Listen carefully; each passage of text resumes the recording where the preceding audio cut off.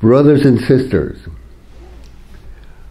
I'd like to talk today about the economy. It impinges upon all of us in every way, 24 hours a day. It's a living entity. It has a pulse. It has a metabolism. It has cycles and rhythms. Its lifeblood is the circulation of commodities.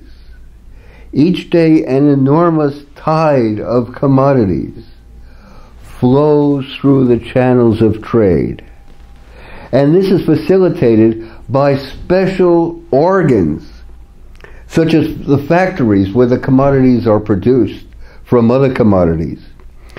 Other organs such as the banking system, and the stock market, and the monetary system, which facilitate production, growth, and circulation. The whole is enlivened by the focused energy of 160 million working Americans. And it is replete with cycles, both short-term and of longer duration. It even has convulsions. We call them recessions or depressions. They are an essential part of the metabolism by which the economy heals itself. Recessions remove the excesses built up during the expansion and reset the table for the next leg of growth.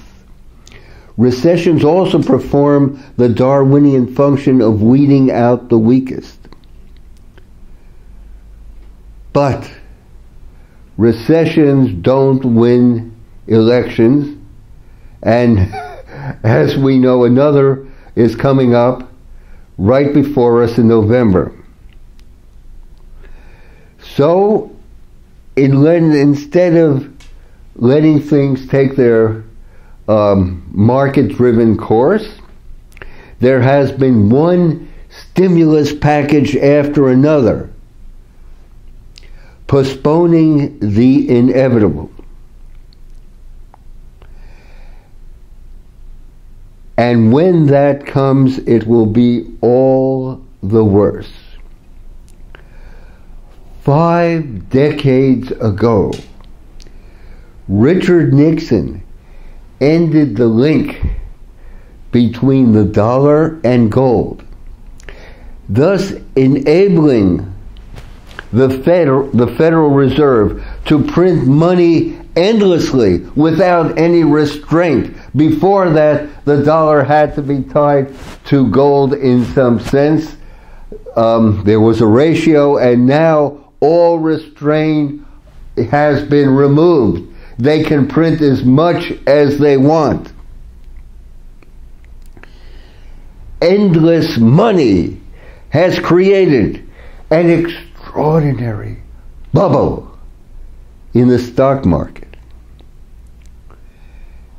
And through this, a very small group of people have become extraordinarily rich at the expense of those who work hard for a living. The top 1/10 of 1% own as much wealth as the bottom 90%. This extraordinary polarization is without precedent in all of American history. So what happens? At every downturn and every dip, they pump more and more money into the economy. What they are really doing is pumping inflation. Just go into any natural food store today, tomorrow, or the next day, and you'll see how the prices of organic peaches and nectarines, for example, have skyrocketed, as well as the prices of most fruits and vegetables. Furthermore, the federal government has just set a record for the biggest budget deficit in any fiscal year, $1.88 trillion, and that's with 4 months left to go, the largest deficit ever. Moreover, last week, the national debt soared to $26 trillion. Just 2 months previously, it was $24 trillion. As one astute commentator has said, it took the nation 210 years to run the national debt up to $2 trillion. It took exactly 2 months and 2 days to add an extra $2 trillion.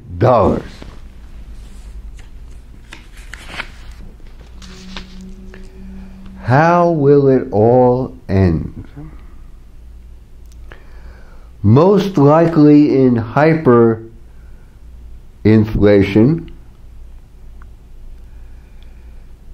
followed by a chain reaction of bankruptcies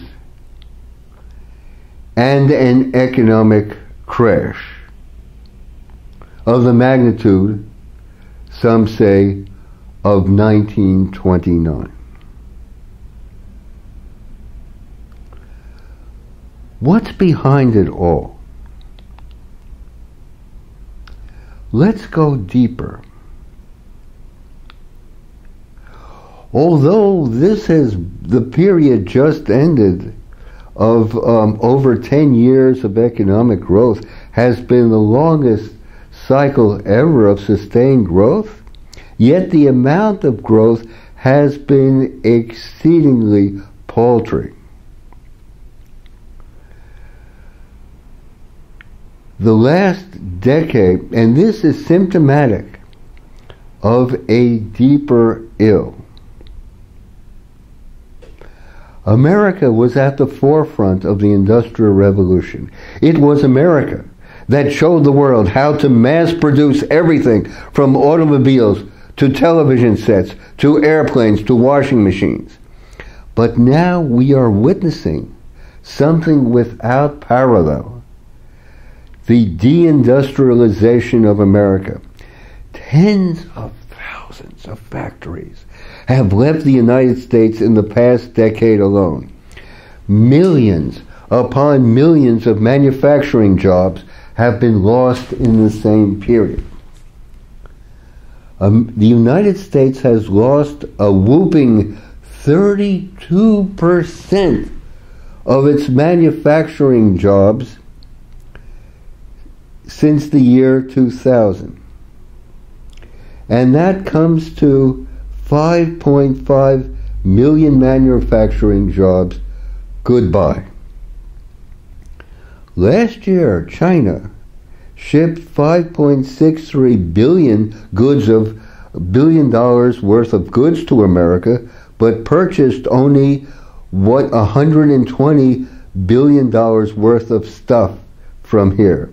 In other words, there was a $443 billion gap. It's ridiculous. We have shifted our manufacturing base to Asia.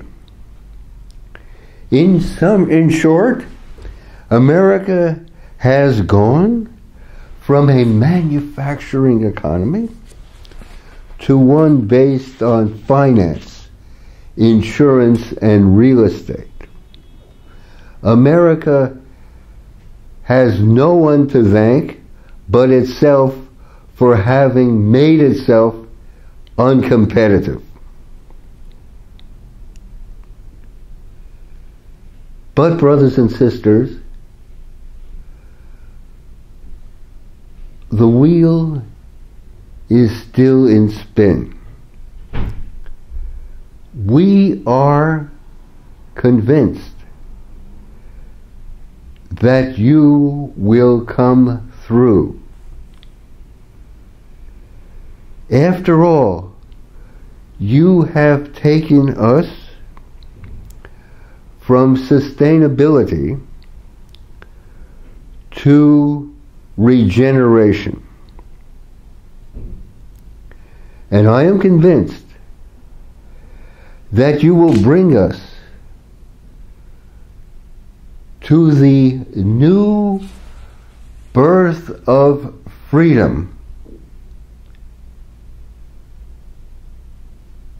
that Abraham Lincoln prophesied. Let's go forward, brothers and sisters. The future is abundant.